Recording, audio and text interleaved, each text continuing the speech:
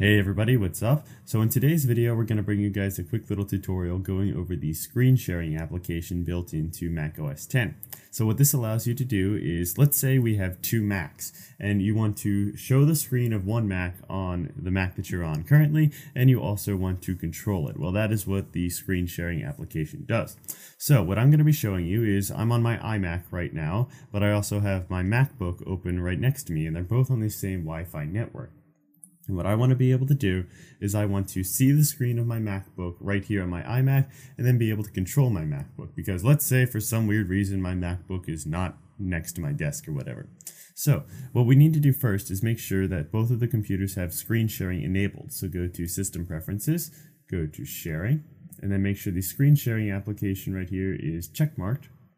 And you can go further on, allow access, choose the settings, and blah, blah, blah. But the most important thing is to make sure that this is checkmarked on the computer that we want to control. So in this case, I would make sure that this is checkmarked on my MacBook.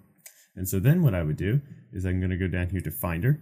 And then as you can see here, we have the Shared tab open, and that shows that I have my MacBook right down here. Now make sure you have the Shared tab enabled. So just make sure that in the properties of the sidebar here, the Shared tab is enabled. So then go and click on the device you want to control. So I want to control my MacBook, and then let's click on Share Screen. And it'll launch up the screen sharing application right down here.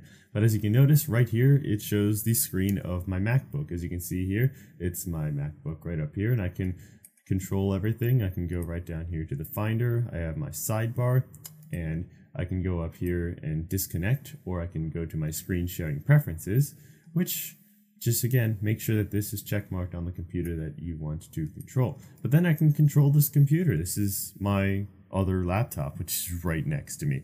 And you guys can't see it right now because it's you guys can't see my actual laptop. But as I move this on here, it actually moves on my laptop without me touching it.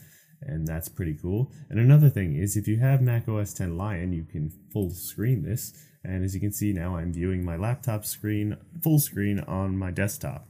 However, we have these borders around it because my laptop is a smaller resolution than my desktop. But yeah, I can control all this stuff. And if I wanted to control my iMac, I would just do the same thing. Go up here to Shared, click my iMac, and then Share Screen. But I don't want to be on my MacBook sharing the screen of my MacBook, sharing the screen of my iMac. That would be screen sharingception. And plus, I actually haven't had that much of good luck with sharing my iMac on my laptop. I don't know if it's because my MacBook's on Snow Leopard, my desktop's on Lion, but you know, at least I've gotten it to work like this. So no, let's just exit out of full screen here.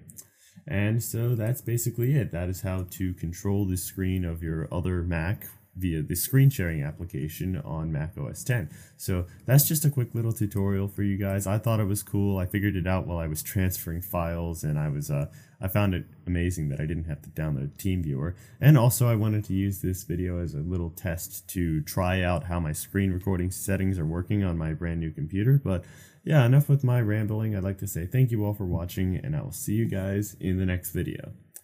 Goodbye.